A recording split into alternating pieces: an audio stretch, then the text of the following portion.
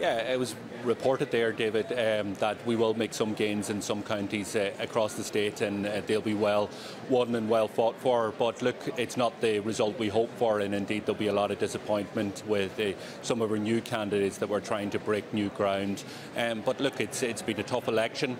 The key thing is that there's strong indicators as well coming from the three constituencies, the three European constituencies, and there's a lot to play for, both in that election and also many of the local elections yet, when we see where the transfers will go.